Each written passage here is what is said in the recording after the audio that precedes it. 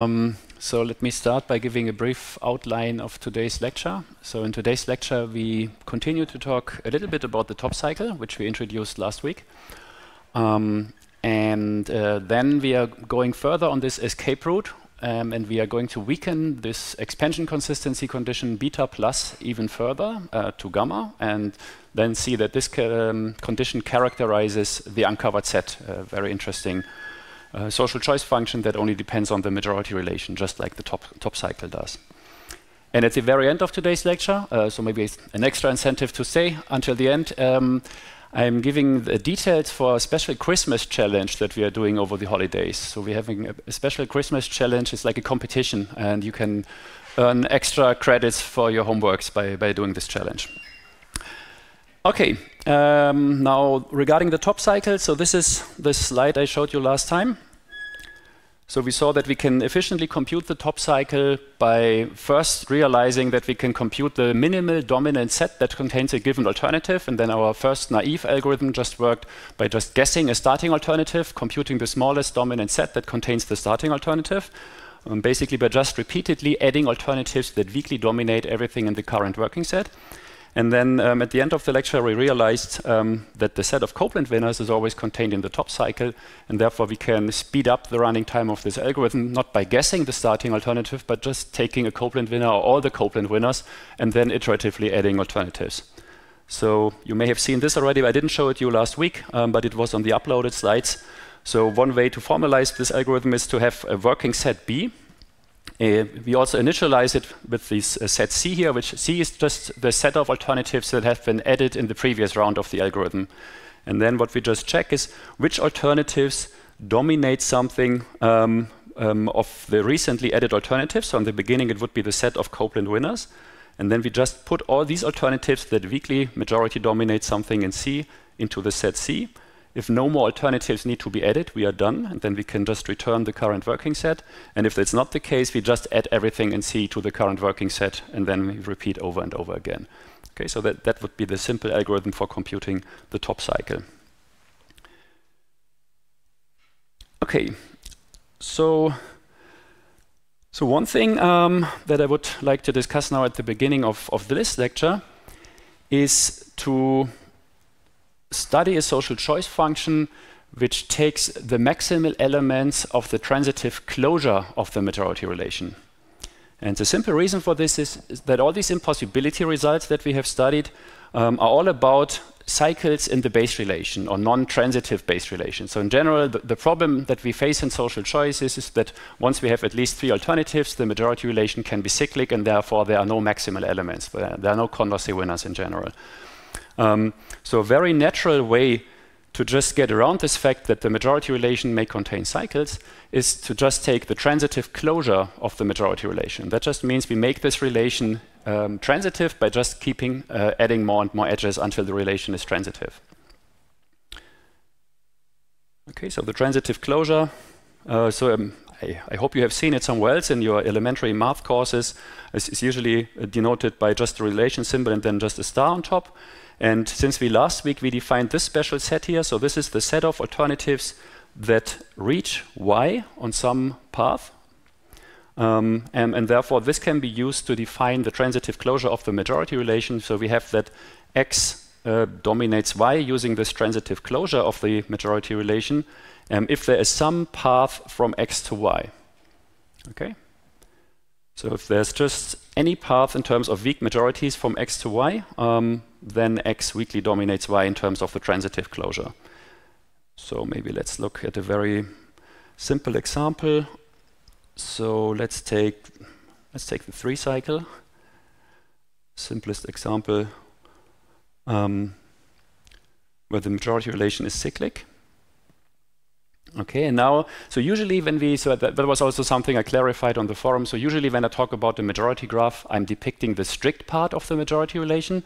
Now here I'm going to make an exception because we are talking about the transitive closure of the weak majority relation. So let's just here denote the weak majority relation in this graph. So therefore we also have these reflexive edges. Okay, so A is weakly majority preferred to itself. Okay, and if we now take the transitive closure, we are adding arrows until the resulting relation is transitive. Okay, so for instance,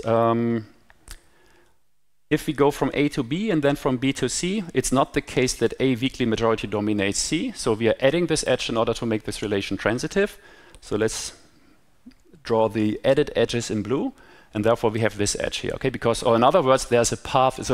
So relations and graphs can be used equivalently when arguing about the majority relation. So whatever you find more convenient, you can use. Maybe if you find it more natural to talk about paths in a graph, then there's an edge from A to C in the transitive closure now, because there's a path of length 2 that goes from A to C, namely from A to B to C, and therefore we add an edge here. Okay, and by the same argument, we also need to add an edge from B to A, and also an edge from C to B, right? Because for all of these alternatives, for instance, for the last one here, we can go from C to B by going this way here, and therefore we have to add an edge here. And all of these edges taken together, so the red ones and the blue ones, they form exactly the transitive closure of the majority relation. Okay, so that's basically just repeating what a transitive closure is. And the idea now is now that we have a relation which is transitive, well, then the set of maximal elements is well defined. Okay, so this basic flaw, if you want to call it that way, that we usually face, that there are no maximal elements, can be easily repaired by just taking the transitive closure. Okay, so it seems like a very natural way to get around these negative results in social choice. Just make the relation transitive by adding arrows whenever necessary, and then just take the maximal elements of that. And that defines a social choice function, taking the maximal elements of the transitive closure of the majority relation. Now, the interesting thing is that this social choice function that is defined by taking the maximal elements of the transitive closure of the majority relation is a social choice function you already know. It's exactly the same thing as the top cycle. So this theorem here by Depp from 1977 shows that the top cycle is exactly the same social choice function as the one that you get if you take the maximal elements according to the transitive closure of the majority relation. So it's just another way, and I think that is a common theme that I like about many of the functions that we are discussing, and that will also be true for the uncovered set, which we are going to study later today. So there are many ways to define these functions, so they are quite robust concepts. So different ideas, just as we had for Kameni's rule, for instance. So for Kameni's rule, I gave you a couple of examples where different ideas led to exactly the same definition of Kameni's rule. The same is true here for the top cycle. And also, if you look at the literature, so there were different people working in social choice theory who had different ideas, and then it converged both to the top cycle. And the funny coincidence here is that some people also take TC to be the acronym for transitive closure rather than top cycle. So it coincides here, which makes it even nicer. Okay, and this we are going to show, it's relatively straightforward. Maybe if you already think about the top cycle and how it could be equivalent to the transitive closure, you already have a rough idea of how such a proof might work. It's basically just fiddling around with the definitions. Let's do it here. So we want to show that FTC, the top cycle, for some preference profile in some feasible set is the same as the set of maximal elements of the transitive closure of the dominance of the weak majority relation. Okay, and in order to show the equivalence of two sets, so usually we just take an element of one set, let's call it X, and then we show that this is also an element of the second set. And then we could go the other way. This proof is particularly simple because we have equivalences in all of these steps. So we are starting with an element that is a maximal element according to the transitive closure, and then we show that this is equivalent to certain other statements, and in the end, as the last equivalence step, we will have that X is also contained in f of Tc. Okay, so we take some X, which is a maximal element of the transitive closure of the dominance relation. Okay, so first thing that we do now is because I said it's really just fiddling around with the definitions in the right way. So first we have to remind ourselves, so how were maximal elements be defined? So maximal elements were defined such that we said that there is no strictly better alternative according to the relation that we are using here, right? So there's nothing that is strictly better than this alternative. And in the case of complete relations, so we had this equivalence, we can alternatively also say that an alternative X is maximal if it is at least as good as any other alternative. Okay, so either you can say there's nothing that is strictly better, or you can say it is weakly better than all the other alternatives. So for complete relations, these two notions of maximality coincide. And clearly, the transitive closure of the weak dominance relation is a complete relation. So therefore, we can just say that X is a maximal element according to this relation if for all other alternatives Y, not even only other alternatives, even Y could even be X itself, because it's a reflexive relation, we have that X is at least as good as Y. Okay, so that's really just the definition of maximality for complete relations. Okay, now in the next step, so we are going to fill in the definition of the transitive closure here. So we're saying that this relation is defined by saying that there is some path from X to Y, or using the special notation of the set of alternatives that reach Y on some path, we can say that for every Y, X is contained in the set of alternatives that reach Y. Right? So this is this notation that we defined last time. Okay, so this is just the set of all alternatives that reach Y on some path in the graph. So now, once you have seen this, so if this turns out to be true, in the end to be the top cycle, you already see that this is a very nice and elegant way of defining the top cycle, because this just says that elements in the top cycle reach all the other alternatives on some path. And they are precisely those alternatives, so they're completely characterized by this property of reaching everything on some path. So now we need to go to the definition of the top cycle. And as you remember, the top cycle was defined in terms of dominant sets. Okay, so dominant sets are sets such that everything in the set dominates everything outside of the set. So therefore, here we had this notation of DOM, which was the set of dominant sets. And then once we have introduced this notation here, we have realized that if we just look at those sets for every possible Y, this exactly gives us the set of dominant sets, right? Because we said that in order to, so that was what I showed you previously on the slide. So if you wanted to compute the minimal dominant set that contains a given alternative, this is precisely how we are going to do it. So we just keep adding alternatives that dominate the given alternative. So therefore, all these sets here taken together for all possible Ys give us exactly the set of dominant sets. And therefore, this is equivalent to saying that for every set B which is dominant, so it's contained in DOM A and then the majority relation,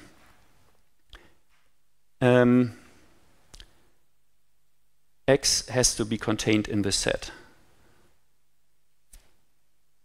Okay, because here, so these are the dominant sets, and this gives us all dominant sets by enumerating over all the possible Ys, and X is contained in all of these. And now you're almost there, or we are almost there, because we have now shown that this alternative X has to be contained in all dominant sets. Okay, and we have seen last time that these dominant sets are nested in each other, so they're always contained in each other. So if an alternative is contained in all dominant sets, it has to be contained in the unique minimal dominant set, okay, because they form a hierarchy. So maybe you remember this bullseye picture that I drew last time of this hierarchy of dominant sets. And therefore, we have that X is contained in TC of RA.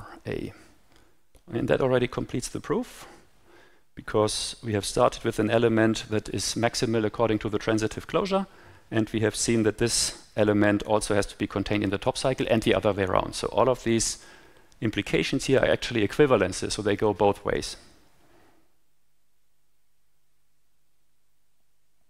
Okay, so I think this is a nice example because sometimes, so maybe when you first saw the statement, so when I first motivated that we could use the transitive closure, maybe most of you didn't realize that this could be exactly the same as the top cycle. Then once you see the statement, you are perhaps a bit surprised. But then once you see the proof, you gain more insight into the structure of this social choice function that we are looking at. And now you have an additional justification for liking the top cycle because it's just precisely the set of those alternatives that reach all the other alternatives on some path of majorities. Okay. Oops. I don't know. Whoop. Okay, that's the first.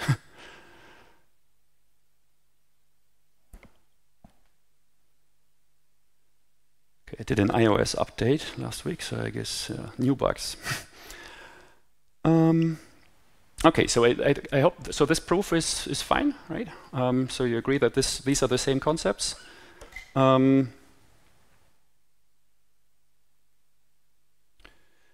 So one other consequence of this equivalence is that rather than taking this algorithm that we devised last time, where we first take the Copeland winners and then we just keep adding alternatives, we could also take classic algorithms from computer science in order to compute the top cycle. So first, one thing that we could do is we could take a classic algorithm like the Floyd-Warshall algorithm for computing the transitive closure of a relation and then just take the maximal elements of that. But alternatively, you can just take algorithms that compute strongly connected components, because if you think of the directed acyclic graph given by the strongly connected components of the majority graph, then you only need to find the highest component within this directed acyclic graph, and that is exactly the top cycle. So there are standard algorithms given here which do exactly that, but we have already found the linear time algorithm last time, so there's not really a need for alternative ones, but of course this equivalence could also be used for getting different algorithms. Okay, so now it seems like everything about the top cycle is great. So we just removed alpha from our conditions of the Arrow's impossibility result. We just left beta plus, which is still the strongest expansion consistency condition intact. Then we got this very nice complete characterization of the top cycle, just using a couple of weak axioms plus beta plus. So it seems like everything is nice. So maybe this is really like the ideal social choice function. Unfortunately, that's not the case. And well, that's basically due to the fact that the top cycle returns pretty large sets of alternatives. So maybe you've already realized that if you think about random examples, that for most preference profiles, of course, a statement like this depends on how you draw these random preference profiles, but in most preference profiles, the top cycle will consist of all the alternatives. So it's quite unlikely that alternatives are not contained in the top cycle. But even more severe, the top cycle is so large that it can contain Pareto-dominated alternatives. Okay, and that's really bad. And this is like the major drawback of the top cycle and our main reason for continuing to look for good social choice functions on this escape route. And maybe this is also a bit of a surprise to you that the top cycle may actually contain Pareto-dominated alternatives.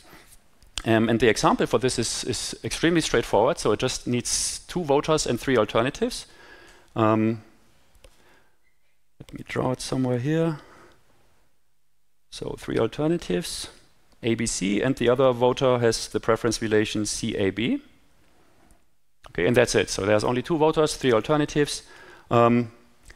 So in order to show this claim here, we need, of course, that an alternative is Pareto dominated. That's clearly the case in here, right? So A Pareto dominates B. So everybody of these 2 voters prefers A to B. And now if we draw the majority graph with these 3 alternatives, okay, we have that everybody prefers A to B. Okay, so that's not only a majority edge, that's even a Pareto edge. And between the other alternatives, we have ties. Okay, so between A and C and between B and C, there are majority ties. So basically, so this is a bit reminiscent of the McGarvey construction that I introduced last time, right? Because, okay, not quite, because the alternatives A, B are not, yeah, okay, so forget this. Okay, so, but it's a very simple profile, and we have majority ties between AC and BC here.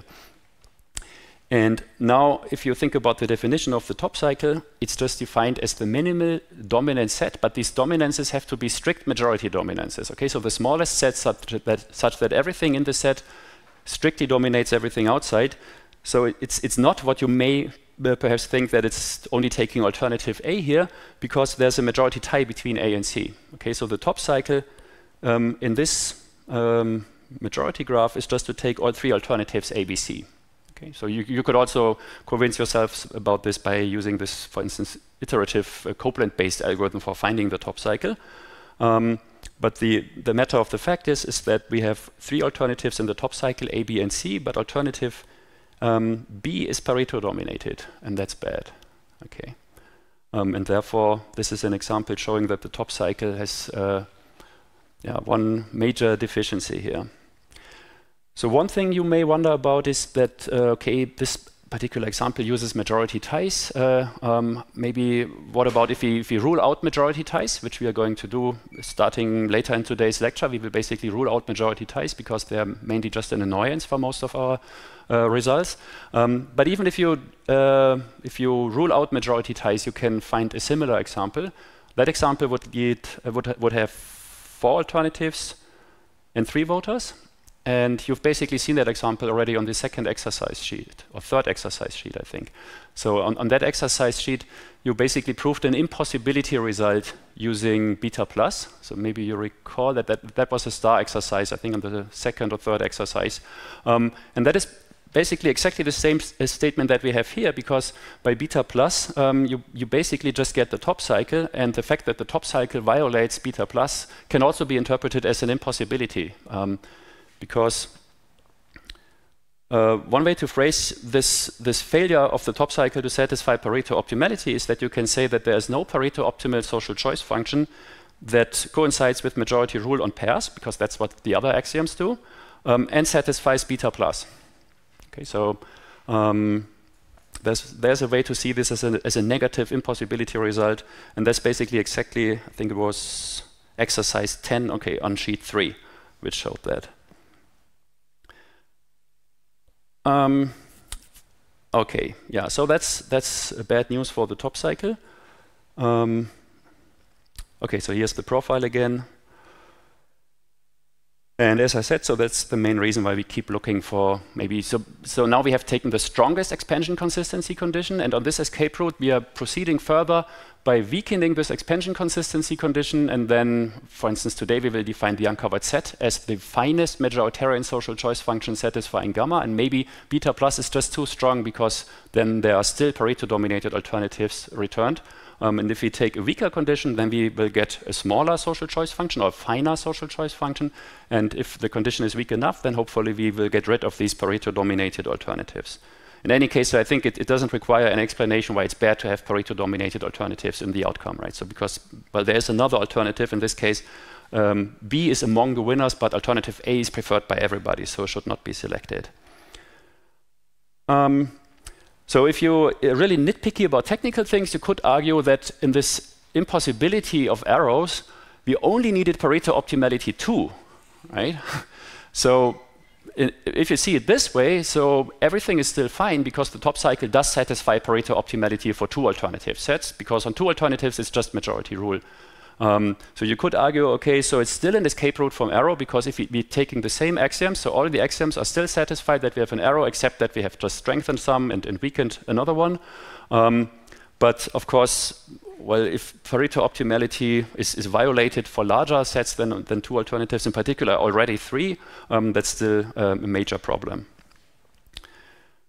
Okay, so just in case you're thinking about this at the time, so are there ways to fix the top cycle? So for instance, one thing that you could do is to first remove the Pareto dominated alternatives and then compute the top cycle of the resulting majority relation. Okay, so that gives us a well-defined social choice function, and that one will definitely satisfy Pareto optimality because it's like a 2-step procedure. And interestingly, so this function has some nice properties. So there's a property that we are going to introduce later in this course, which is called alpha hat, which says that if we are removing an alternative that is not in the choice set, then the choice set should not change. Okay, so it's, the top cycle, for instance, satisfies this properties. If you remove something that is not in the top cycle is still the top cycle. So it's invariant under removal of losing alternatives. And this property is also satisfied by this variant of the top cycle where we first delete Pareto-dominated alternatives and then we compute TC. However, of course, if we first delete Pareto-dominated alternatives and then compute the top cycle, so this function is different from the top cycle, and we have seen that the top cycle is the finest function that satisfies beta plus, and it can be seen that this function violates beta plus. So we have characterized the top cycle using beta plus, so once we change the definition of the top cycle by this characterization, we will see that it cannot satisfy beta plus anymore, which is unfortunate.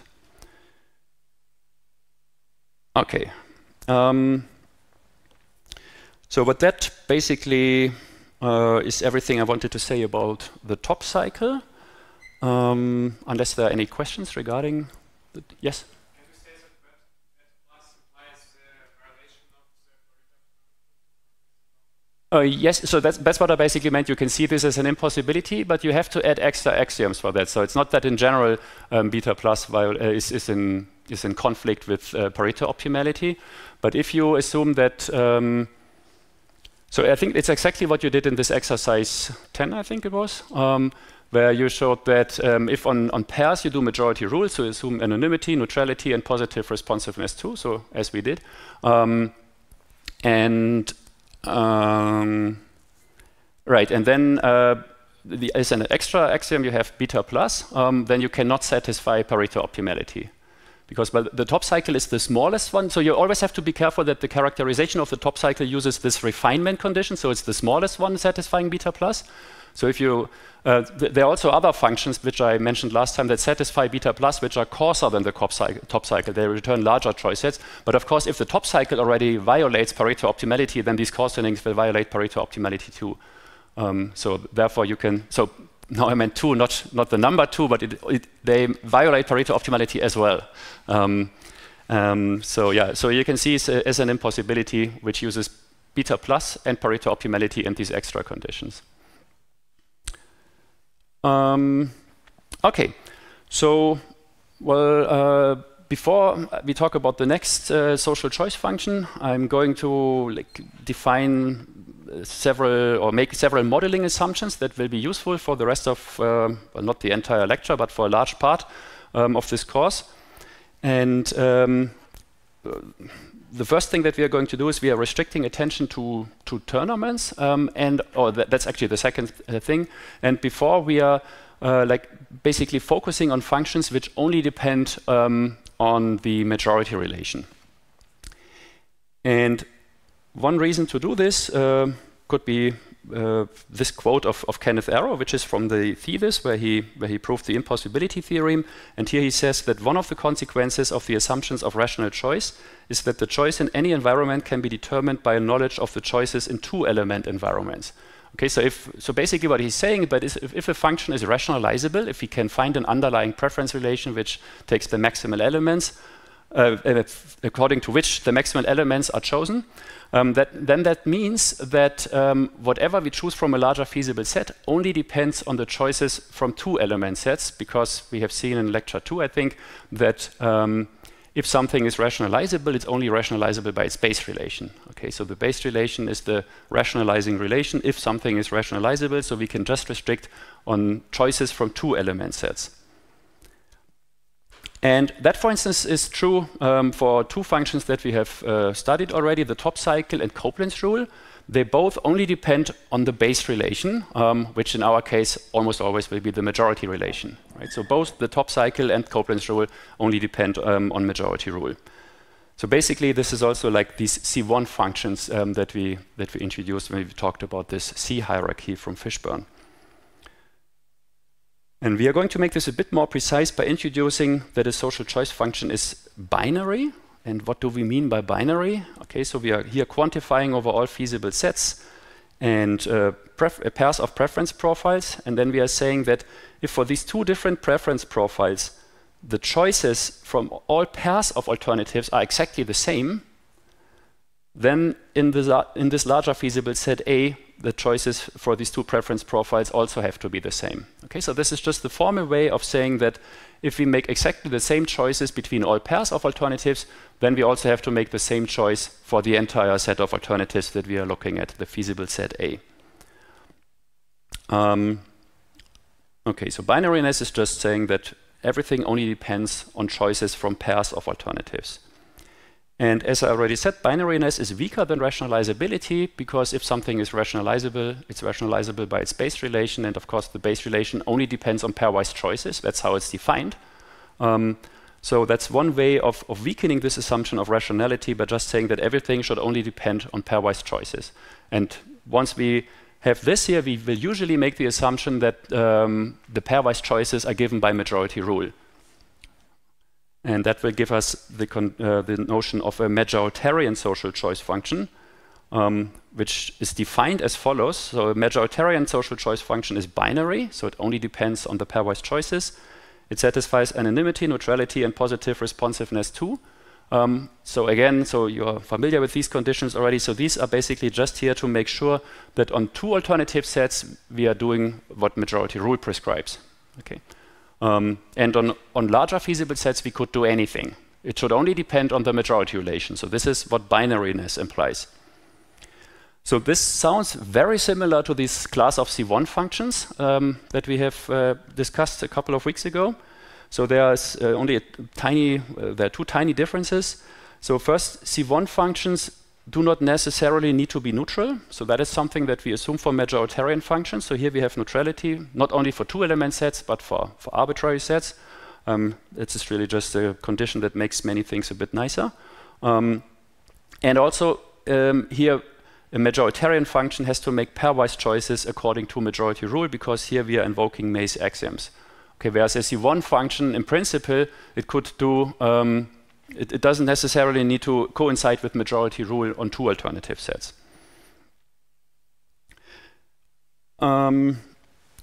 Okay, so this class of majoritarian social choice functions satisfies three of the error and possibility conditions. So clearly they are non-dictatorial.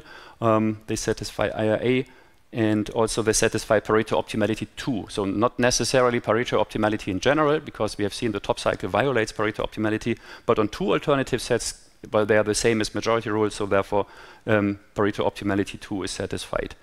And so I'm making such a big deal out of these majoritarian functions because it's not only the top cycle and Copeland's rule that we are studying in this class of functions, but the uncovered set that we are studying today will also be an example of this. And there will be further functions called the Banks set and the tournament equilibrium set and the bipartisan set. All of these are majoritarian functions. So I'm not claiming that you should completely ignore all information except the pairwise majority relation, but many functions have been defined in these terms only.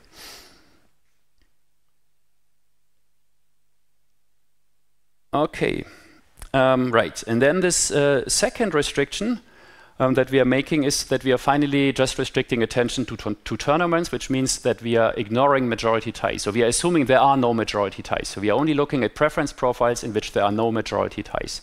So why are we doing this? Basically, it's just, again, it's a natural continuation of what we were doing already. So we started in the beginning with weak preference relations, if you remember, and then at some point we said, okay, now let's just assume that preferences are always strict because it makes some things simpler. And now we are adding on top of that this extra step of like disallowing majority ties.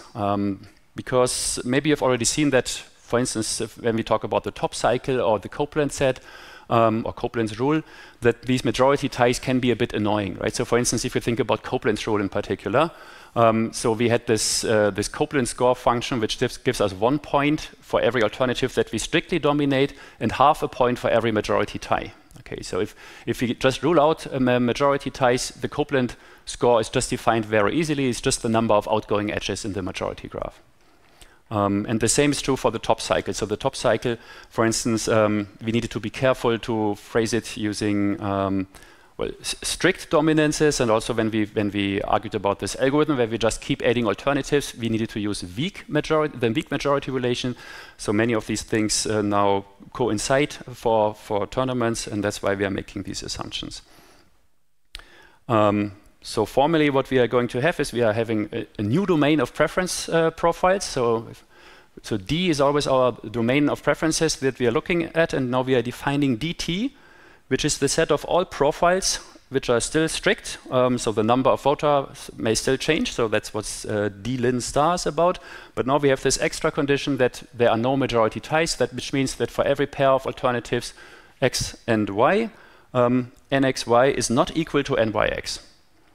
Okay, so as I said, so we are mostly making this assumption because things will be much nicer to state without this assumption. But you could also argue that if there's a large number of voters, majority ties become extremely unlikely. Right? If you think about 10 million voters or something, so it's clearly for most natural, or for almost all natural distributions of preferences, is extremely unlikely that there will be exactly a majority tie. And yeah, once we make this assumption, so then basically the weak and the strict part of the majority relation contain the same amount of information. The only difference between these two relations is that the weak relation is reflexive and the strict one is not.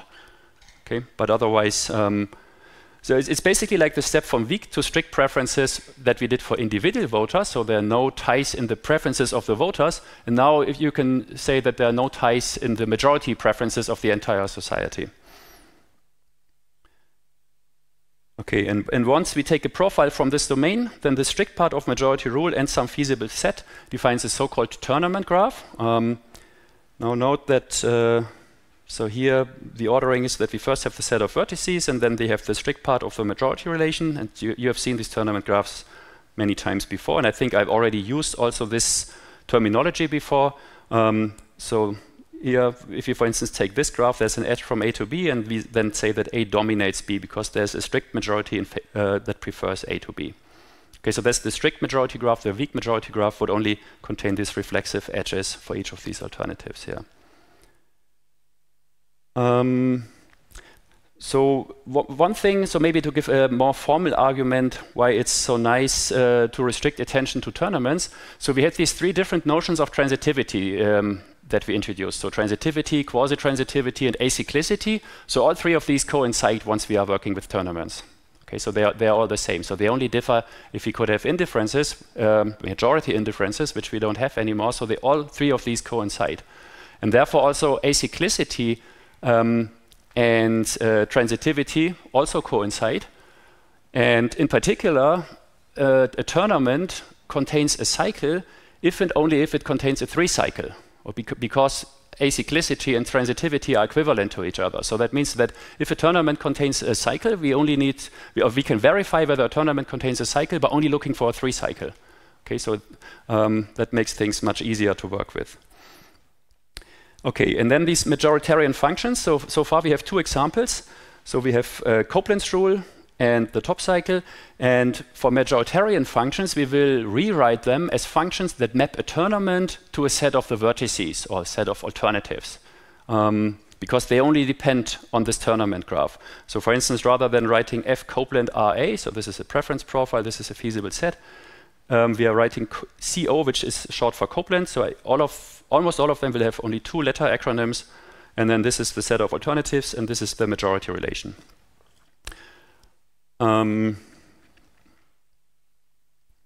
Right, and as I mentioned earlier already, so for instance, the definition of Copeland was a bit tedious because if we take into account majority ties, so there are different ways of generalizing this for majority ties.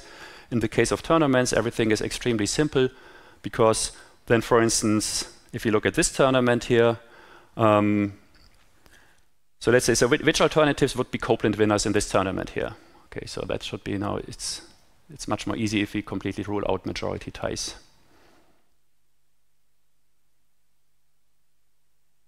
Yes?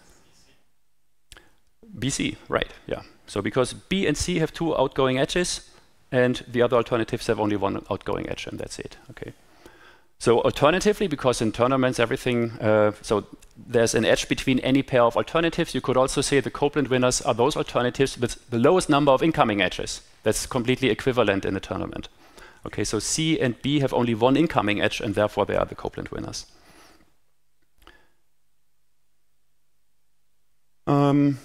Okay, so here this basically summarizes what I said. So when we talk about majoritarian functions from now on, we will assume that the domain is DT, so no majority ties.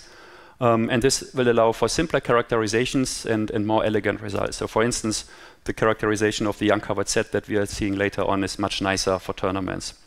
For the top cycle, that was not necessary, so we got this very nice result, even when majority ties were possible. But for the other functions that we are studying, things get a bit ugly if we allow for majority ties. And this is just here like a terminology statement.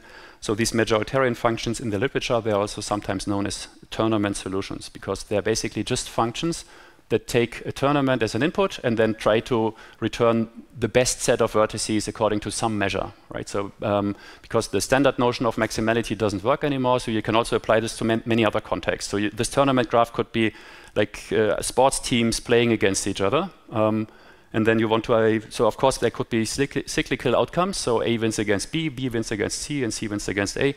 And then you can take, for instance, the Copeland winners, the teams that have the most match wins. You can take the top cycle. So all the teams that have some path of wins to all the other alternatives, and everything else that we are going to discuss for these majoritarian functions would also work in other contexts as well. Okay. Right, so there's like two little statements that we need when we talk about majoritarian functions. Both of them are very simple.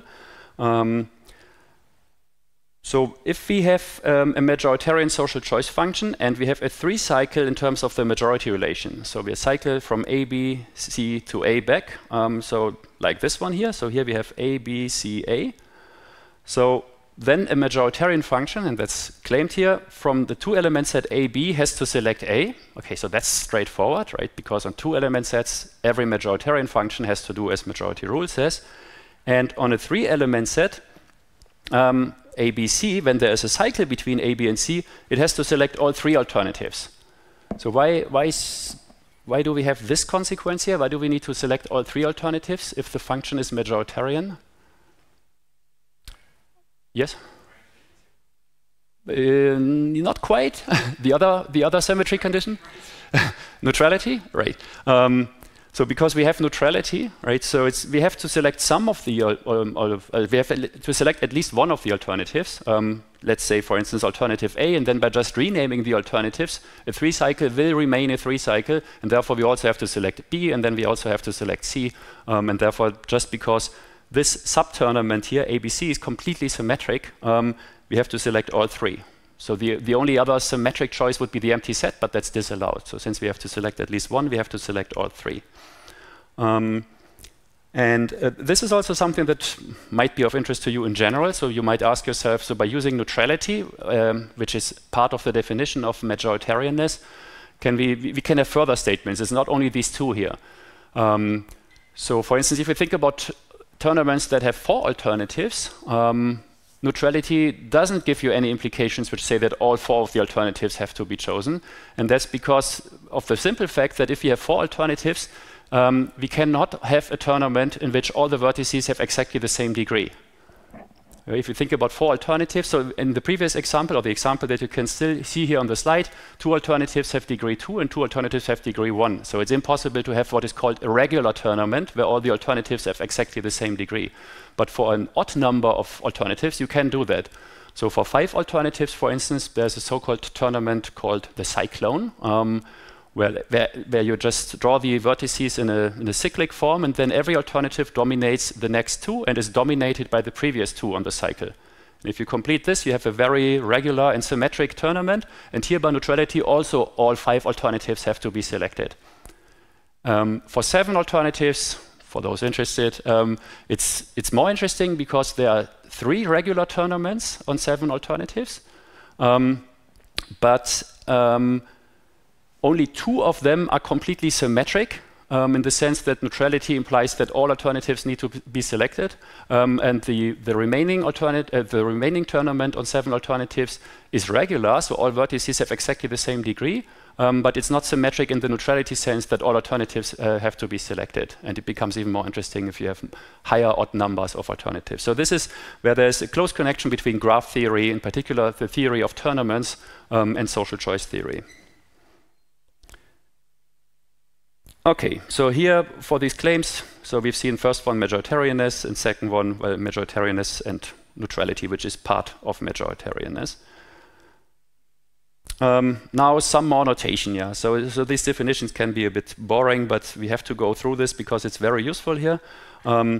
So we will denote the dominion by dx, and that's just the set of alternatives y that is majority dominated by alternative x. Okay, so the d of x is just all the alternatives that are dominated by x. And similarly, the dominators d bar of x are all the alternatives that dominate x. And here it becomes quite useful to realize that if we are talking about tournaments, every tournament can be completely partitioned into 3 sets if we fix an alternative A. So we have A, we have the dominion of A, everything that is dominated by A, and we have the dominators of A. And that gives us all the vertices in the tournament, because between any pair of alternatives we have one edge in this tournament graph. So this is clearly a very simple fact, but it will be useful in many cases. Also, in the second half of today's lecture, we are going to use this in a proof. So every tournament can be partitioned with respect to some alternative A by partitioning it into the alternative itself, the dominion, and the dominators. Okay, so notice that here we are using the strict part. So an alternative is not contained in its own dominion or its own dominators. And well, this we can use iteratively for defining paths. So dk is just the set of alternatives that can be reached from x on a dominance path of length k. Okay, and this is just a recursive definition of this. So you reach an alternative in 0 steps. So x reaches x in 0 steps, and then dk plus 1 is just defined by all the alternatives that are reached from x in k steps, and then here we are making this extra step. So for all alternatives y, which we can reach from x in k steps, and then we make an extra step by looking at the dominion of these alternatives y. Okay, so this is just a recursive definition of paths in tournaments. And we can also turn this around by having d bar k plus 1, which is the set of alternatives that reach x on a path of length k. Okay, so this here. So this here is the set of alternatives that reach x on a path of length k, and the definition otherwise is completely similar to the one that we had above here. Okay, and finally, so we can just take something that is very useful, for instance, for defining the top cycle, is we can just take paths of arbitrary lengths by taking the union for any k here. So d star of x is the set of all alternatives that x reaches in the majority graph.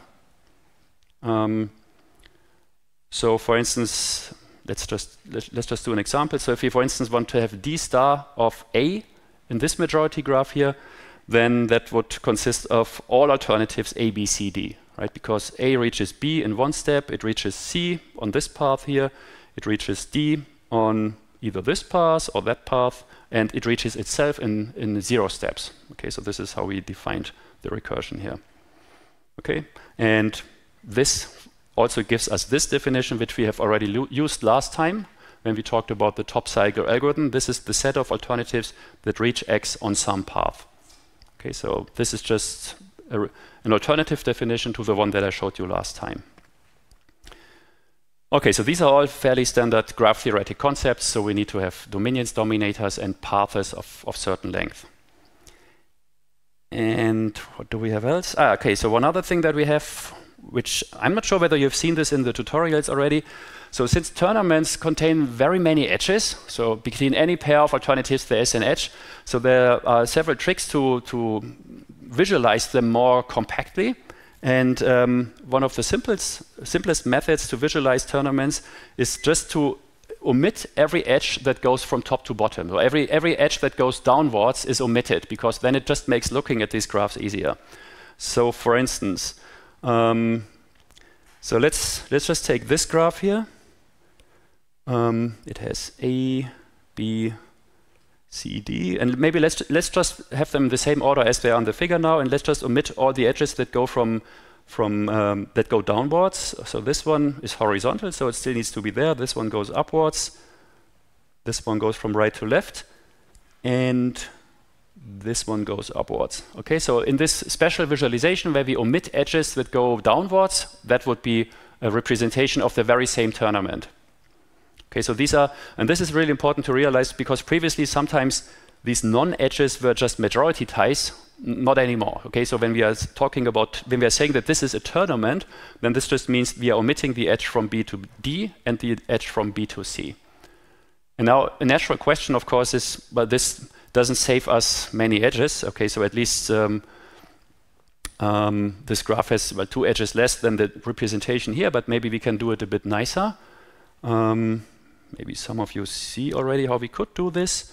The fun fact is that if we want to order the vertices on top of each other such that we have to draw only very few edges, that's basically the Kemeny problem, right? So it's feedback arc set. So we want to order the alternatives such that only very few edges grow upwards.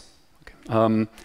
And if you look at this example here, you will see that you can't. It's almost the transitive ordering B, C, B, C, D, A, and then only this edge is going in the wrong direction. And that means one way to depict this graph is to say that we have B, C, D, A. All edges that are going downwards are omitted, and then we just have this single edge here. Okay, so that's a very nice representation of this graph and that graph. So all 3 of these graphs are the same. Okay, so yeah, but this is just a visualization, so that helps you like draw tournaments without needing to draw a very large number of edges. Okay, if this notation is clear and everything, I would introduce the uncovered set as our main social choice function. Here first the motivation, what we are doing now. So we have seen, these are the conditions of Arrow's impossibility. The top cycle was characterized as the finest social choice function satisfying beta plus and these 3 conditions. So all these conditions together plus finest gave us exactly the top cycle. Now we have also weakened rationalizability or consistency to binariness, and at the same time we are weakening beta plus to gamma. Okay, so we already know that gamma is a weaker notion of expansion consistency, and gamma is perhaps, I think I mentioned this a couple of times already, to me it's always like the easiest expansion consistency condition to remember, because it just says if X is chosen from A and X is chosen from B, then it's also chosen from the union of A and B. So it's a very simple expansion consistency condition. And we will see that using these conditions here, we will characterize the uncovered set, which is this new social choice function that we are looking at. All right, and the uncovered set was, here we only have a picture of Miller because you have seen a picture of Fishburne already. So Fishburne, you've already heard about for this C terminology, for C1, C2, C3 functions, and also for approval voting and dichotomous preferences. So Fishburne is a well-known mathematician, has Erdős number 1, for those of you who know what this is, pioneer in decision theory, and Miller is a political scientist who's also very well known and was, for instance, a former president of the Public Choice Society. So they both independently introduced the notion of the uncovered set, which is always a good sign if independently 2 people have the same idea roughly at the same time. And let's see how the uncovered set is defined. So first, just like in the case of the top cycle, we need an auxiliary notion in order to define the uncovered set, and here it's a relation. So given some tournament, we say that X covers Y, and this is denoted by X, C, Y, if the following is true. The dominion of Y is a subset of the dominion of X. Okay, so that's a definition. That's the definition of the covering relation. It's just a relation, a binary relation for 2 alternatives, X and Y. Okay, so in other words, the dominion of Y is contained in the dominion of X, so that just means that everything that is dominated by Y also has to be dominated by X. And this subrelation is, first, it is a subrelation of the majority relation. So this is the first thing that you need to realize. So if X covers Y, then we also have that X majority dominates Y. Okay, so why is this the case? Well, here you can clearly see that so since we are talking about tournaments here, if X does not dominate Y, then Y needs to dominate X. Okay? If Y dominates X, then X is contained in the dominion of Y. Okay, so an X is contained in this set, and then by this definition, it also needs to be contained in this set, but X is not in the dominion of X. So here you can see how tournaments make things simpler, because that basically also shows that alternatively we could have defined the covering relation by just using this weak subset relation. So this is the same. So for tournaments, it doesn't matter which one we take. The definition is very robust in tournaments of the covering relation. So it's a sub-relation of the majority relation, and also it's a transitive relation. So if we have XCY and YCZ, then we have XCZ. Okay, so that's just the definition of transitivity. And why is this relation transitive? That's straightforward, right? Because of transitivity of the subset relation. Because if we have XCY, we have that dy is a subset of dx, and here we have that dy is that dz is a subset of dy, and therefore, of course, since the subset relation is a transitive relation, dz also has to be a subset of dx. Okay, so it's all of this. That's what I really like about the uncovered set. Is extremely simple. So it's a very easily defined binary relation, but it's transitive. So it's a subset of the majority relation, which is transitive, and that's always good, right? Because the problem, as I said in the beginning of today's lecture, are the cycles or the non-transitivities. In tournaments, these two things are equivalent to each other. So here we just get rid of the cycles by taking a sub-relation of the majority relation, which is transitive, and therefore we can just take the maximal elements of this subrelation. And that's how the uncovered set is defined. So the uncovered set is just defined by taking those alternatives that are not covered. Okay, that's why it's called the uncovered set. So we have a subrelation which doesn't contain any cycles, so therefore we can just take the maximal elements. So as I said, the definition of the covering relation is extremely robust in tournaments. So alternatively, we could have defined the covering relation by saying that everything that dominates X also has to dominate Y. Just as we did up here, we could even have a weak inclusion here as well. That would also be equivalent. And that basically shows that we have like 4 different equivalent definitions of the covering relation in tournaments. And I'm emphasizing this here because if we didn't restrict attention to tournaments, all these conditions would be different, and then there would be different types of covering relations, and those are also studied in the literature. But in the context of tournaments, all these different covering relations coincide, which makes things much simpler. Okay, now let's just keep this. Okay, and then as I said, the definition of the uncovered set is just we take the alternatives which are not covered, or in other words, we take the maximal elements of the covering relation. So just like in the case of the top cycle, a very easily defined social choice function. Clearly it's majoritarian, it only depends on the majority relation, because the dominions only depend on the majority relation. So here I claim that this is obviously a Condorcet extension. Okay, that would be like the first property that we would like to check. Well, if there's a Condorcet winner, what can we say about the covering relation? So let's say X is a Condorcet winner in some given tournament. What do we know about the covering relation in any such tournament? Okay, I see you, but maybe somebody else. Okay, so let's say X is a Condorcet winner and Y is another alternative. So Y is not a Condorcet winner. Now, for the covering relation, we need to check whether everything that is dominated by one alternative is also dominated by the other alternative. What does that mean for the covering relation that involves a Condorcet winner?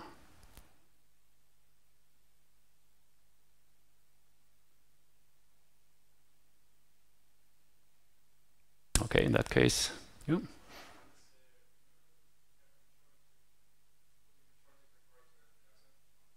Yes?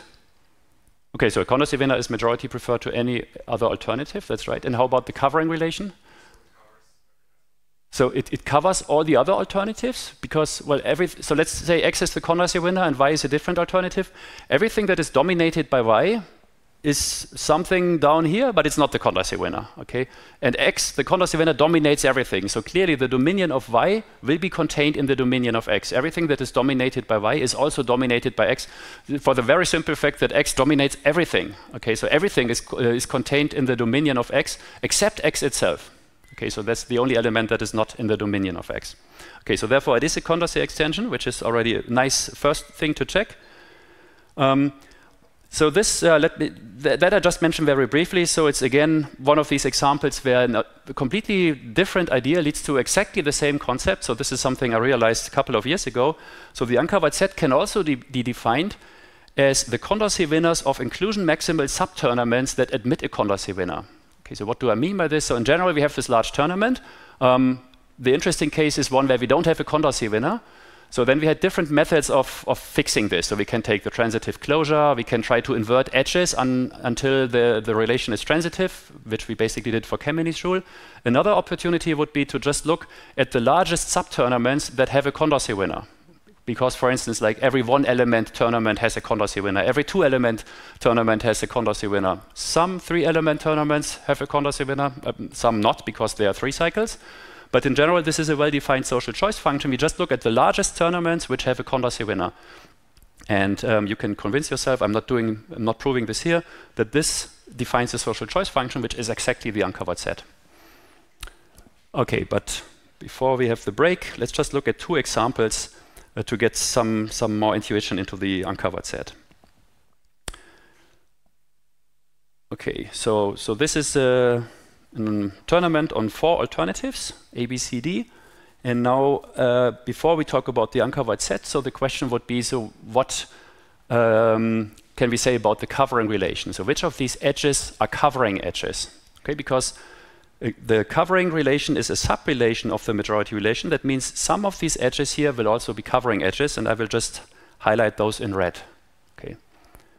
Can anybody tell me or point me at a covering edge in this tournament?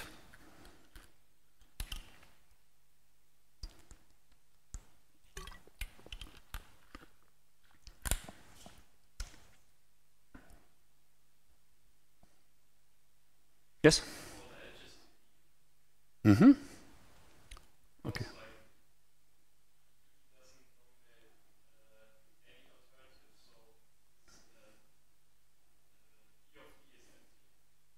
Exactly. D of D is empty, and the empty set is contained in every set, and therefore C covers D, A covers D, and B covers D. That's right. So these are 3 examples of covering edges. Now I'm revealing that there are no other ones, so we can, for instance, check. So for instance, why is this not a covering edge? A dominates C, well, but B doesn't dominate C, so therefore this is not a covering edge. Okay, and you can have similar arguments for all the other ones. And that basically gives you that all these red edges are covering edges, and therefore what would be the uncovered set of this tournament? Maybe you again, so since you have identified the edges. So we now take the maximal elements of this red relation. Exactly, right? So A, B, and C form the uncovered set here because all the other alternatives are covered. So whenever something is covered, it's out. And everything else is in the uncovered set. Okay, one other example. It's the same example like this one here, only that this edge has been inverted now. What would be a covering edge in this tournament?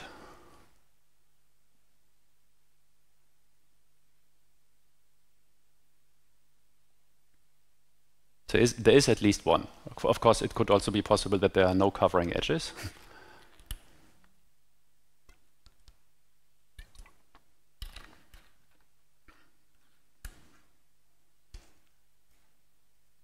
Yes?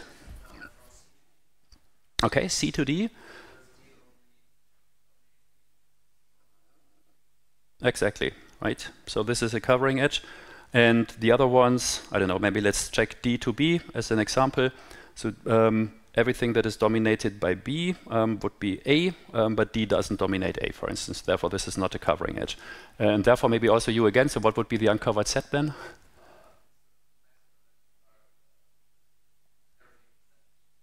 Exactly, everything except D, just like what we had before.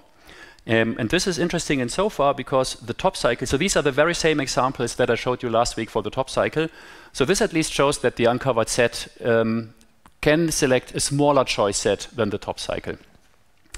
And interestingly, so this is exactly the tournament that you get in this exercise 10 that we had on the third exercise sheet, where we were showing that the top cycle violates Pareto optimality. And in this particular example, it shows that the uncovered set doesn't include the Pareto-dominated alternative D in its choice set. So it seems like a promising social choice function at this point. But now let's have a break. So after the break, we are characterizing the uncovered set using gamma. So it's a very, very nice and elegant proof. And then we talk about computing the uncovered set, and that's basically everything that's left for today. Before the break, we introduced the uncovered set, and I think by now you had the time to internalize those definitions, and you see that how the covering relation is defined as a subrelation of the majority relation. And as promised, the main result for the uncovered set is a complete characterization just using gamma and majoritarianness. More precisely, Moulin has shown in '86 that the uncovered set is the finest majoritarian social choice function satisfying gamma. Okay, so this is precisely what puts this social choice function on this escape route right below the top cycle. And we are going to prove this statement. And as I mentioned last time for the similar proof for the top cycle, where we used beta plus, these types of proofs have two different steps. So first we show that every social choice function that satisfies gamma and is majoritarian so the choice set of every such social choice function has to contain the uncovered set. Okay, so that's the first thing we show. So whatever the social choice function that satisfies gamma, whatever it returns, it has to be a superset of the uncovered set. And then the second step, where I last time said that this is sometimes something you keep or you easily can forget, you have to show that the uncovered set itself satisfies gamma. So we haven't even checked that. So we are now characterizing it using gamma, but we haven't even convinced ourselves that it satisfies gamma. And that will be the second part of this proof. Maybe one thing before we do the proof. So it's really quite remarkable, as it was for the top cycle, not only that the uncovered set can be defined, can be characterized in this way, but also that there actually is a unique finest social choice function that satisfies gamma. Because in principle, it would be possible that there's not a unique one. There are several inclusion minimal social choice functions that satisfy this property, but just the fact that there's a unique finest social choice function satisfying gamma is already quite remarkable. And it's also the uncovered set, which is a nice bonus. Okay, so let's prove this. So it's the UC characterization, and that's the main theorem for today.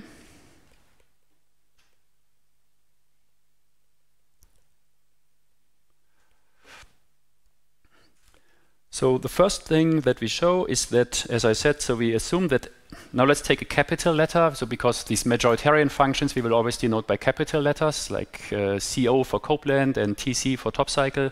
So let's just like for choice functions, let's use capital S. So S is a majoritarian function that satisfies gamma. So one nice thing about this characterization is that it only uses two properties, majoritarian and gamma. And then what we want to show is that UC is a refinement of S. Okay, so whatever this function S returns is a superset of the uncovered set. And in order to show this, well, just as before, so it's an inclusion from one set to the other. We take something that is in the uncovered set, and we show that it's also in the choice set of S. Okay, so we take some alternative A, which is in the uncovered set. Here, by the way, I'm also dropping, as we did for social choice functions, here the majority relation. So whenever the feasible set is only important, I just write down the feasible set. So we take this A, and we want to show that A is in S of A. So, and the only thing we know about this social choice function S is that it satisfies these two properties here. And now let me just again draw this figure that I also showed you before the break, because I already promised that it's useful for many different things.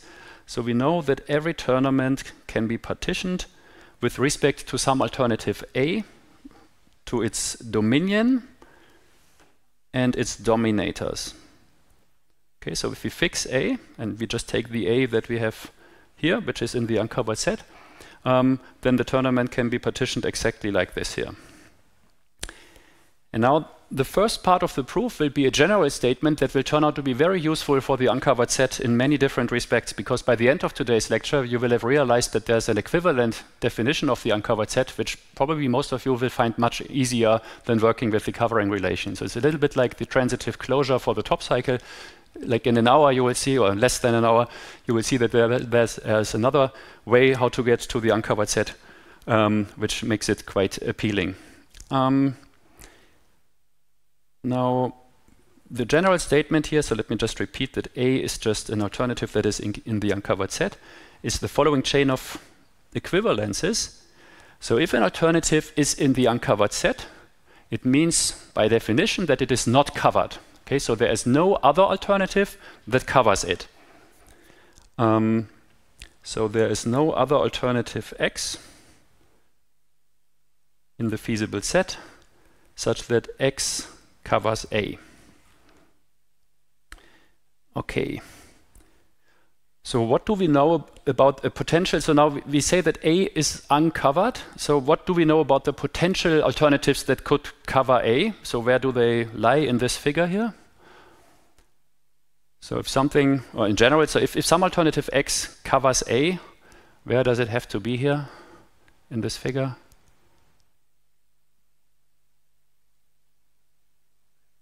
In the dominators of A, of course, right? So if something covers A, it has to dominate because it's a subrelation of the majority relation. So potential alternative X that could cover A should be somewhere around here.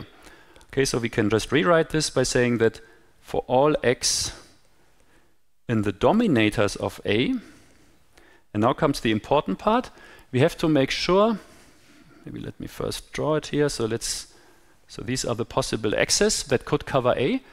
And now if none of these X's covers A, the following has to be the case. So for X to cover A, it would be the case that everything that is dominated by A is also dominated by X. That's how the covering relation is defined.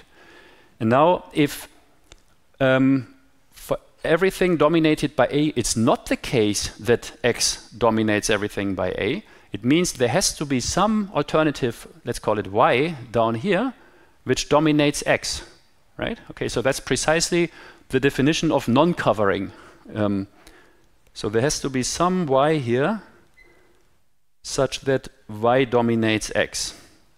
So again, let me repeat. So if A is uncovered, now because we have to get the quantifiers right, for every X up here, so for all X up here, there exists some Y down here such that there's an edge from Y to X. Because this edge is precisely the witness that A is not covered by X, because there's an edge going in the wrong direction here.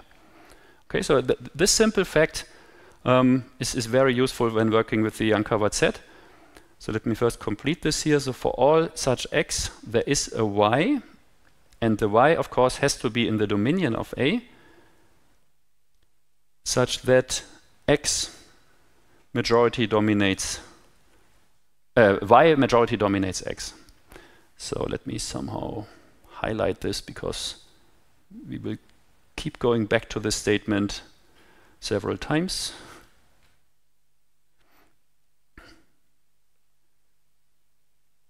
Okay. Okay, so we keep getting back to this later, but now for this proof here, let's look at what we need to show here. So A is an uncovered alternative. That means for A, it's exactly the case that for all such X's, there is a Y, which dominates X. And what we need to show in the end is that A is returned by this social choice function S. Okay, and the only thing we know about the social choice function S is that it's majoritarian. Okay, so we only look at majority relations here, so this is really obvious. And that it satisfies gamma. Okay, we need to show that A is returned by S by only using gamma, essentially. Okay, and gamma, as you recall, is the definition, is the condition which says that if some alternative A is chosen from two different feasible sets, it's also chosen from the union of these. And we can repeatedly apply gamma, as we, for instance, did for Zen's theorem many weeks ago, by saying that if A is returned in a couple of different feasible sets, so maybe more than two, then it also has to be returned in the union of all of these feasible sets. So the proof idea for this statement is that we are, now I'm reusing the term covering, but in a different sense. So we are taking this tournament here and covering it with little sub-tournaments, in all of which A has to be chosen.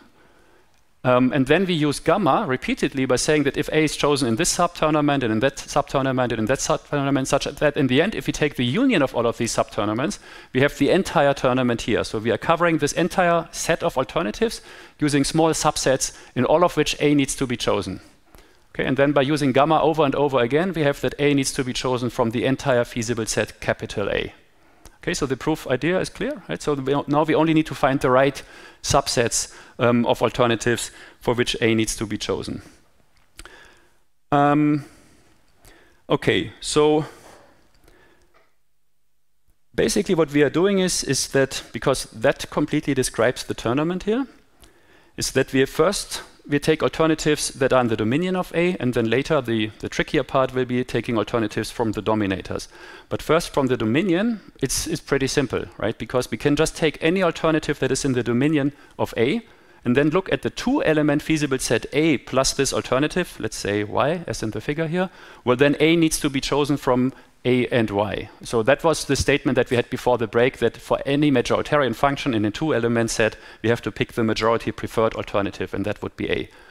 And by this argument, and then using gamma repeatedly, we already get that A has to be selected in this sub-tournament here, right? Because we can just cover it with two-element sets. And in this sub-tournament here, A is also a Condorcet winner. And so by using gamma, we can already see that a Condorcet winner needs to be selected. Not necessarily uniquely, but by just using gamma, we get that the Condorcet winner has to be among the winners. So the first thing that we show is that for every, okay, now here it's called X, for every X in the dominion of A, A is in S of, and then this two-element set AX, simply because A dominates X. Okay, so let's write. This is the definition of majoritarianness. Okay, and now comes the interesting part, because now we also need to be sure that for every alternative that is up here in the dominators of A, that A is selected in some tournament that contains the dominator A and maybe something else. Okay, we need to cover the rest of this entire tournament here.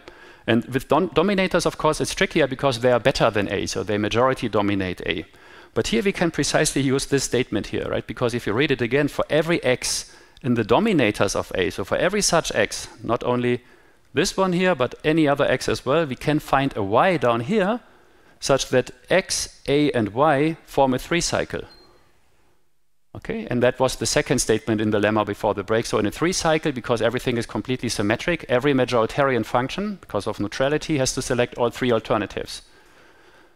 So I guess some of you already see, at least it looks like that, already see how the proof is now complete, because we have covered the entire tournament with these two-element sets and three-element sets. Okay, for the two-element sets, we just look at the dominion here, and for the three-element sets, we look at each of these dominators. For each such X, we find a Y, such that X, A, and Y lie on the three-cycle, and then we have covered the entire set of alternatives. And then by applying gamma over and over again, we have that A has to be selected from S of A. Okay, and that's the whole trick of the proof. But I think it's quite, as I said before the break, a quite nice and elegant proof. So now the second part is that we argue for all X's in the dominators of A. And for those we know by the yellow part here that there is some Y in the dominion of A, such that A has to be selected from the three-element set A, X, and Y. Okay, and this is again by majoritarianness. So we even had this as a little lemma before the break. So maybe let me draw. So this basically, the subtournament that we look at here is just the simple two-element thing where A is selected. And here we have X, which is better than A. And for every such X, we can find a Y, such that this forms a 3-cycle. And here also A is among the winners. So we even know that X and Y have to be selected as well, but that's not required. Okay, so that's why I'm only highlighting A here. So A is selected in all these 3-element tournaments. It's selected in all these 2-element tournaments. And therefore, if we combine these together, since we have covered the entire set of alternatives, X has to be returned by this function S. Okay.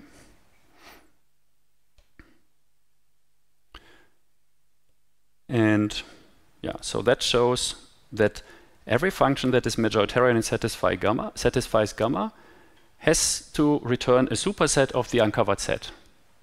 And of course, it remains to show that the uncovered set itself satisfies gamma. But in most of these types of proofs, that's the easier part. So the most interesting part of this proof, I would say, is definitely this thing here. So this line here, where we covered everything with these 3-element sets by just using this. You can call it the characterization of the uncovered set if you want to. Okay, and how does the second part work? Okay, so here we have to show that UC satisfies majoritarianness and gamma. Okay, so majoritarianness is really just trivial. Okay, just by definition of the covering relation only depends on the dominions of alternatives. So that only depends on the majority relation. So majoritarianness is easy. But gamma is the thing that needs to be shown now. And what would happen if the uncovered set does not satisfy gamma? If the uncovered set does not satisfy gamma, then it would be possible that an alternative X is uncovered in one feasible set, and it's also uncovered in another feasible set, but it is covered in the union of these. Okay? So we're basically showing this then by contradiction. So we assume that gamma is violated. So we assume that there's some alternative X which is uncovered in feasible set A. So A and B are just two feasible sets. I'm not writing down the quantifications here. So X is uncovered in A, and it's uncovered in B. And here we assume that X is not uncovered in A union B. Okay, so how would we imagine such a scenario? So we would have two feasible sets that overlap to some extent, and then we have X here. So if X is not in the uncovered set of the union of A and B, so maybe let's write down A and B here, then it means that there is some alternative that is covering X in the union of A and B. Okay, so this alternative could be in A, it could be in B, or it could be in both of these, but it has to be in some set. So let's just assume, without loss of generality, that it's in A. Okay, so Y is here. So Y is the alternative that is covering X in A union B. And what does that mean? So covering, maybe let's use, again, red. Covering means that everything that is dominated by X, okay, that could be this thing here, is also dominated by Y. Okay. The thing is that if we have such an, and Y also dominates X, of course. So if we have something like this, if everything that is dominated by X is also dominated by Y, then Y also dominates X in this smaller feasible set A. Right? Because if we just restrict attention to this subset here in which Y is contained, then the dominion of X will only be the smaller set here, only this part of the dominion of X in the larger set. But of course, still everything that is dominated by x is still dominated by y, right? So we have only reduced the dominion of x and y if we just restrict attention to the feasible set A. And therefore y still covers x. So let me go back to this argument. So if we have that x is covered in A union B, it means there is some alternative y such that y covers x. Now we have to be careful when we say that one alternative covers another alternative, in which feasible set we are talking about, because the covering relation can change if you look at smaller feasible sets. Y covers x in A union B. And now this alternative y has to be in A or it has to be in B. Could also be in both of these, so we can easily assume without loss of generality that y is in A. Okay, but then of course we have what I just drew in this figure here. So the dominion of x restricted to A is also a subset of the dominion of y restricted to A. And then that means that y still covers x in A. Okay, and that's a contradiction because here we assumed that x is uncovered in A.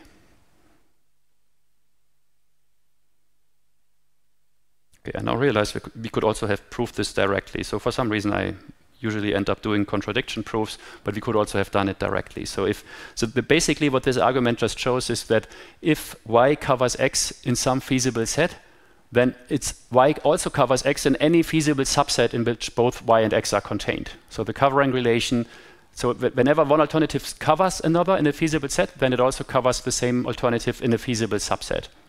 But it is possible that new covering edges appear in this smaller feasible set, but everything that was a covering edge in a larger tournament is still a covering edge in a smaller tournament.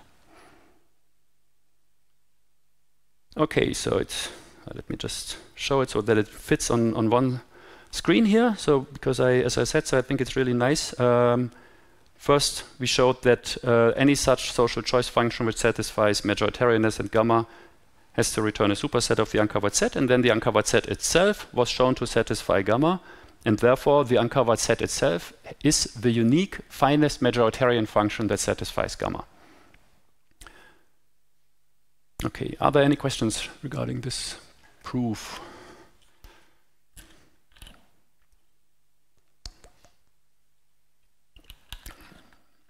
Okay, if not, let me continue. So in the rest of this course, we will also learn about functions that are smaller than the uncovered set, and by this theorem, we know that all these functions have to violate gamma. Right? So any refinement of the uncovered set has to violate gamma. That is a direct consequence of this theorem, because UC is already the finest one satisfying gamma. Oops, what? Okay.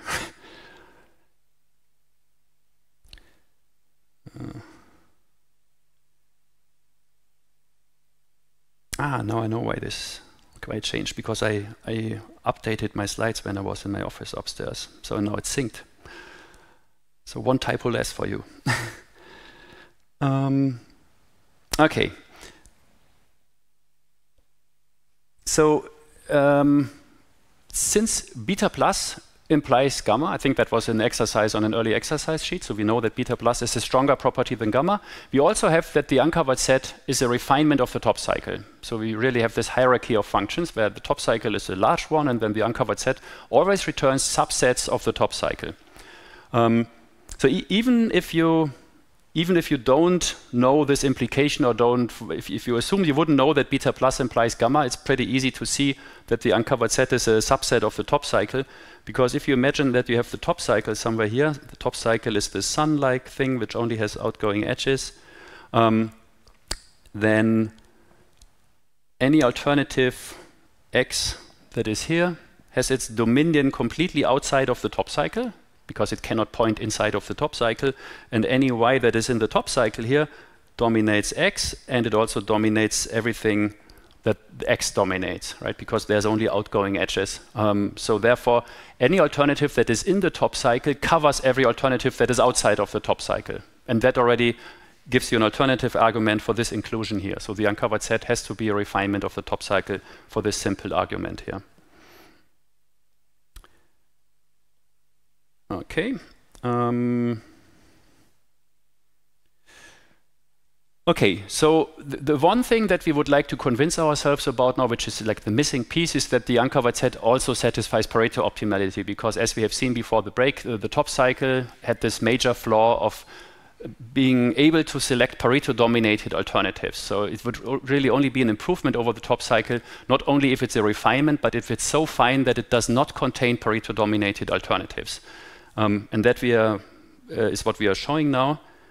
But don't worry, so it's not a proof like this one here, so it's a pretty straightforward proof. So we want to show that UC satisfies, let's just abbreviate this, Pareto optimality. Okay, because then it's really much better than the top cycle. Okay, and in order to show this, well, of course, we need some preference profile in which some alternative is Pareto dominated, so we just assume that all of the voters that we have prefer alternative A to alternative B. And now the nice thing about the uncovered set is that it's really based on a binary relation, because now it suffices to show that this implies that A also covers B, because then B will definitely not be selected, okay? Because the uncovered set only consists of alternatives that are not covered. So if A now covers B as well, then B will not be selected and we are fine. Okay, and in order to show that A covers B, we need to think about the definition of the covering relation. So everything that is dominated by B should also be dominated by A. So if we just take some alternative C, which is in the dominion of B, we want to show that this C is also in the dominion of A, and then we are done. That's the only thing that we need. Okay, so and here let's just draw some very simple equivalences. So if C is in the dominion of B, we have that B majority dominates C. Okay, so that's really just the definition of the dominion. And now comes the only interesting part of this proof here. What we would now like to conclude is that A also majority dominates C.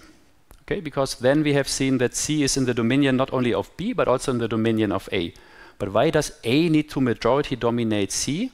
Well, we have this Pareto dominance here, right? So everybody prefers A to B, and a majority prefers B to C.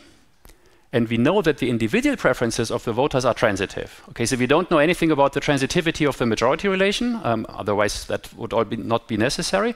But we do know that the preferences of the voters are transitive. And if everybody prefers A to B, and more than half of the voters prefer B to C, well, then clearly also more than half of the voters need to prefer A to C, right? Okay, so maybe let me here emphasize that this implication is because of transitivity of the preferences, right? Because sometimes people get confused and think that we are assuming that the majority relation is transitive. That we are not assuming, of course. So, but the preferences of the voters are transitive. So they have strict transitive preferences, and therefore A has to majority dominate C, simply because this majority who prefers B to C they all also have to prefer A to C, because all of these voters prefer A to B, since everybody prefers A to B. Okay, and then here, just to make this a bit nicer, we can also rewrite this by saying that C is in the dominion of A. And that just means that we have shown that C is in the dominion of B implies that C is in the dominion of A. Okay, and that's precisely the definition of the covering relation. Everything that is dominated by B is also dominated by A. So hence, we have that A covers B. Okay, and since B is covered, it's not in the uncovered set. That's what we want to show. If something is Pareto dominated, it's not in the uncovered set. But actually, we have shown something stronger. We have shown that the Pareto relation is a subrelation of the covering relation. Right, so B is not in the uncovered set of A, this tournament here. So we have shown that the Pareto relation is a subrelation of the covering relation, and the covering relation is a subrelation of the majority relation. So these three relations are nested in each other. So the majority relation forms a tournament. Some of these edges are covering edges. And if they are Pareto edges, they are also a subset of the covering edges. Okay. Questions regarding this proof? Okay, fair enough. Yeah, I think it's simple enough. So the only interesting part is really just happening here, because that's where we assume, where we exploit them, that preferences are transitive and that there's this Pareto dominance between A and B. Okay, and that gives us the nice statement that the uncovered set satisfies Pareto optimality. There's another nice statement which we have shown a couple of years ago, and that is that the uncovered set not only satisfies Pareto optimality, but it is also the largest majoritarian social choice function that satisfies Pareto optimality. So here by large, I mean exactly the opposite of refinement. Sometimes this is also called the coarsest function. So it's just inclusion maximal rather than inclusion minimal. So that basically shows that if we restrict attention to majoritarian functions, as we are doing right now, so the top cycle was not doing well in terms of Pareto optimality, the uncovered set satisfies Pareto optimality, and the natural question would be, is there something in between that also satisfies Pareto optimality? That's not the case. The uncovered set is the largest majoritarian social choice function that satisfies Pareto optimality. And this will be, I think, the star exercise on the upcoming exercise sheet. So there are other statements in this paper here, so don't worry that you need to reproduce a scientific paper here. It's a relatively simple proof. But it has nice consequences, because since the uncovered set is also the smallest function that satisfies gamma, and the largest function that satisfies Pareto optimality, we can basically bound it from both sides doing this, and then we have that the uncovered set is the only majoritarian social choice function that satisfies Pareto optimality and gamma. Right? So it's the finest with one property and the largest with the other property. So if we take both of them together, we don't need anything like finest or largest, and then we can just take these two axioms. So that directly, so once you have understood this exercise, you have directly an alternative characterization of the uncovered set that doesn't use this finest condition, but really completely characterizes it using Pareto optimality and gamma. Okay, right, so for the rest of the lecture, and I'm pretty sure I'm going to finish early today. Well, we have almost Christmas, so I'm actually grateful that so many of you are, well, not that many, but that some of you are still here. I already said to the others in the break that maybe I should have brought some cookies for those brave of you who are still coming in the last week before Christmas. Sorry, I forgot that. But yeah, so the last question for today's lecture is, how can we compute the uncovered set? And can we compute it efficiently? So the same type of question that we ask ourselves for the top cycle and previously for Kameni's rule. So for Kameni's rule, we had a negative result. For the top cycle, we had this positive result. It can be computed very efficiently in linear time. How about the uncovered set? So any immediate ideas of how you would compute the uncovered set? If I give you a tournament, I don't know, 7 vertices or 9 vertices or something, so how would you compute the uncovered set for that? And would that be efficient? So you can think of what we did for the 2 examples that I showed you before the break. What did we do there? Yes?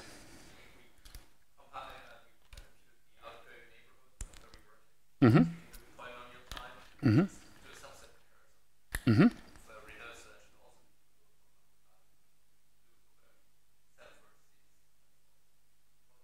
Mm-hmm. Yes. Yeah. You're a bit hesitant, but you're completely right. So we can basically just compute the covering relation as we did in the examples. We can look at all pairs of alternatives, and then when we want to check whether X covers Y, we need to check whether the dominion of Y is a subset of the dominion of X.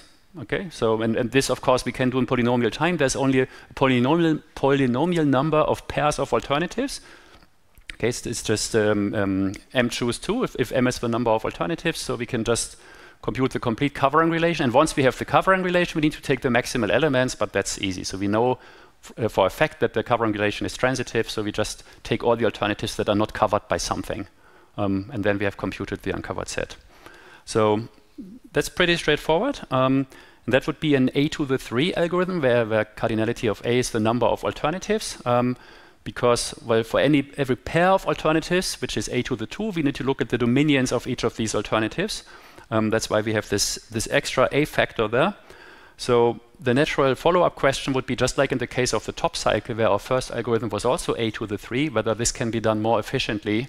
Ideally in A to the 2, because as I mentioned last time, that is what I now here call linear time, because the input, the tournament itself, is already quadratic in the number of alternatives. And the funny thing is, it turns out that this is well, perhaps possible. It's not clear yet, because there's a nice alternative characterization of the uncovered set that gives us algorithms that have an asymptotic better runtime than the one that we just sketched. But nobody knows for sure whether it can be done in linear time, and you're going to see in a minute why that is the case. But first, we get this alternative definition of the uncovered set, which I also promised you earlier. So I said maybe in an hour or something, you will see an alternative definition of the uncovered set, which once you have seen this, you will think that this is much easier to work with than just working with the covering relation and checking which alternatives are covered and which ones are not. And this is the following statement here from Schepsler and Weingast from '84. So they say that the uncovered set returns precisely those alternatives that reach every other alternative in a path of at most 2 steps. Okay, so this is why I defined all these extra notations for having paths of length k. So we know that the alternatives in the top cycle reach all the other alternatives on some path. Here we are only talking about short paths. Okay, so some alternatives, so x reaches some alternatives in 0 steps, that's x itself. So it reaches one alternative in 0 steps, that is x itself. It reaches some alternatives in 1 step, this is precisely the dominion of x. Okay, and it reaches some other alternatives in only 2 steps. So first, if you see this statement for the first time, perhaps you are surprised that such alternatives actually exist, right? Because in general directed graphs, it's not necessarily the case that there's always an alternative that reaches all the other alternatives in at most 2 steps, if you're not talking about tournaments. But in tournament graphs, there are many edges. Right? Between any pair of alternatives, there's an edge. And therefore, every tournament graph contains at least one alternative that reaches every other one in at most 2 steps. And more precisely, the set of alternatives for which this is the case is precisely the uncovered set. And maybe the way I described these 1-step paths and 2-step paths, you already realized that why this would be the case, because we still have this yellow statement in the previous proof that I showed you. Okay, so that an alternative is uncovered if for every alternative that dominates the given alternative, we can find something in the dominion such that these form a 3 cycle. Okay, in particular, we can go down to the dominion and then upwards to the dominators, and then we have just reached this other alternative in exactly 2 steps. So let me show you again what I mean here. So I'm again talking exactly about this statement here. So alternative A is in the uncovered set. Okay, so that's what we are assuming. Then, of course, it reaches itself in 0 steps. It reaches everything down here in 1 step. So that's easy. Now what the statement here says, so in particular this part here, for everything that is in the dominators of A, we can find some alternative y in the dominion such that y dominates x. So this exactly gives us a 2-step path from A to y and then to x. And this works for all x's up here.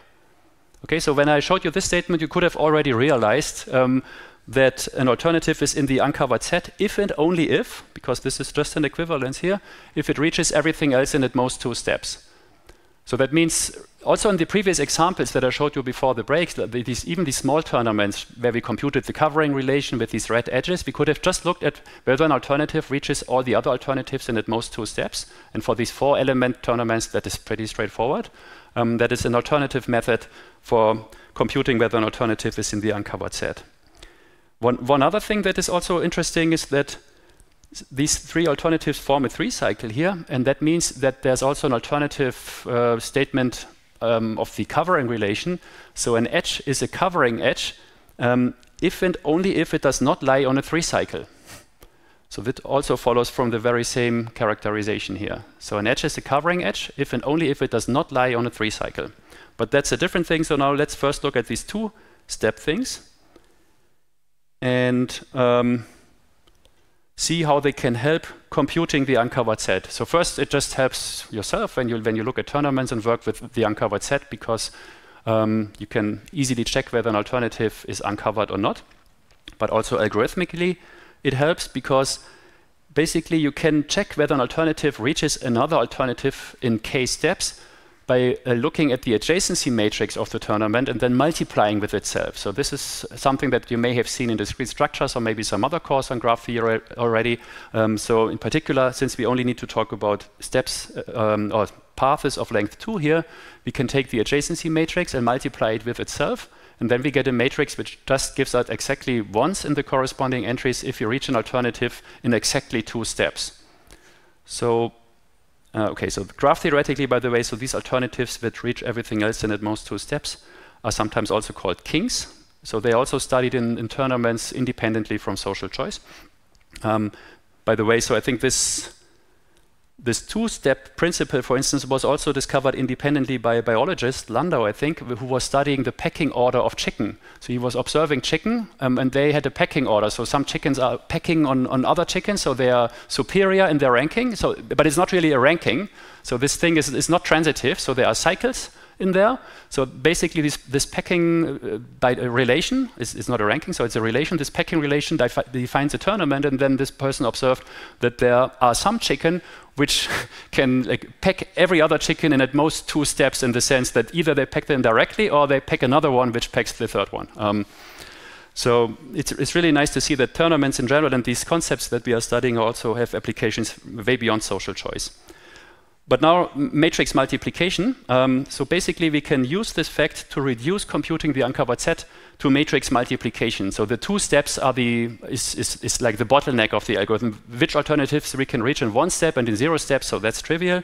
It basically boils down to matrix multiplication, or more precisely to squaring a matrix. So here's an algorithm for computing the uncovered set. So first, this matrix, which I mentioned, which we are defining, is just that we have a 1 if there's a majority edge from I to j. So I and j are 2 alternatives, and there's a 0 otherwise. Okay, so that gives us a matrix, which is defined here as matrix M. And then we just check by which alternatives can be reached in 2 steps, in 1 step, or in 0 step. So M square just gives us which alternatives can be reached in exactly 2 steps. If we look at the row of this matrix, I'm going to show you an example. This matrix gives us if the alternatives that can be reached in exactly 1 step, and I is just the identity matrix. So of course, every alternative reaches itself in 0 steps. Of course, we could also check this otherwise, but I think it's more elegant to just have it in this matrix here. And then we just return those alternatives for which the row in this matrix U here does not contain a 0. Okay, I will show you an example on the next slide, but before we get to the next slide, let me talk a little bit about this bottleneck here, which is matrix multiplication. So maybe you have, at least I would think that you have studied matrix multiplication at some point in an algorithms course.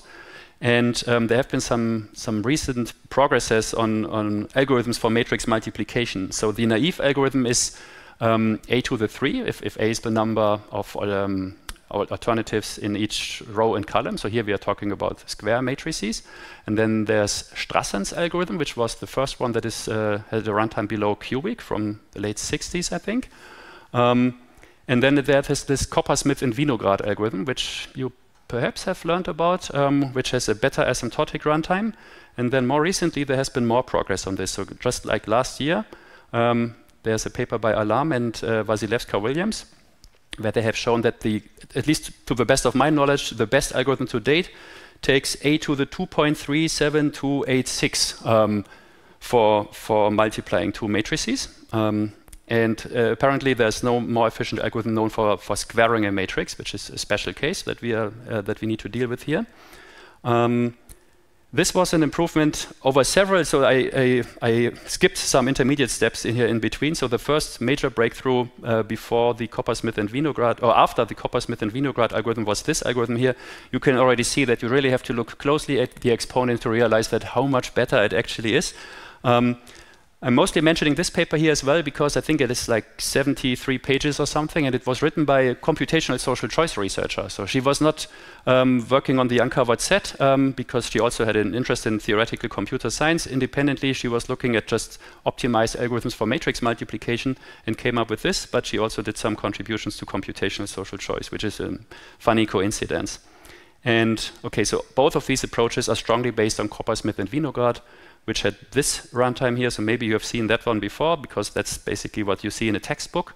And yeah, just to make a long story short, so it's experts believe that matrix multiplication can be done in linear time, which would be a to the 2, because that's again the size of the input here, but we are not there yet. In particular, these algorithms here, including the Coppersmith and Winograd algorithm, are extremely inefficient in practice. So they are only better than I think even Strassen's algorithm for matrices that are extremely large, in the sense that they contain more rows and columns than there are atoms in the universe. So the constants, the hidden constants here, are extremely high, which shows you that these asymptotic results can be a bit misleading for some practical statements. There are other examples as well. So for instance, simplex algorithm for linear programming is perhaps something you have heard about, where the same phenomenon occurs. Okay, but this is really just a side story because I think it's interesting how closely it's related to state-of-the-art algorithm design, even though it's only of theoretical importance here, these improvements. But what we in general can say about the uncovered set is that there are more efficient algorithms than the naive one, where we just compute the covering relation and take the maximal elements, because that was a to the 3. Possibly it can also be computed as fast asymptotically as the top cycle, but nobody knows for sure. Okay, and now I promised you this example here. So see how this matrix multiplication stuff would work. Okay, so this is a tournament with 5 alternatives, as you can see. Then what we basically need to do, we need to compute this term here. Okay, first, this matrix M, so this matrix and this is just the same one. The matrix M is defined as follows. So for instance here, I guess I should denote how the rows and columns are. So of course this is A, B, C, D, E, and here as well. And that means, for instance, that we have a 1 here. Oh. That we have a 1 here because, well, there's an edge from A to B.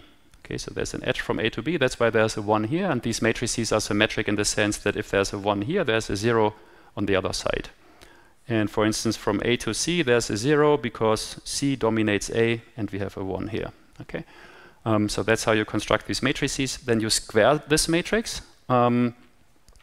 just using regular matrix multiplication, your preferred algorithm for this. And then we just add, because in the end, the idea is we want to have a matrix in which an alternative is uncovered exactly if the row corresponding to the alternative does not contain a 0. And why is that the case? We only have zeros here if an alternative cannot be reached in 0, 1, or 2 steps, because we just add these matrices together. So this is just an addition here. So we look, how many ways are there to reach an alternative in 2 steps? Then we add how many ways are there to reach an alternative in 1 step. So there can be only 1 way to do this.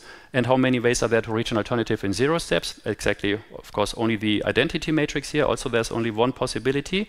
And that means we only need to check here which entries in this matrix are different from 0. So concludingly, so this alternative is uncovered. So it reaches A in so there's 1 way to reach A, namely the one in 0 steps. So there's 2 ways to reach alternative B. So it reaches B directly, and it also reaches B in 2 steps.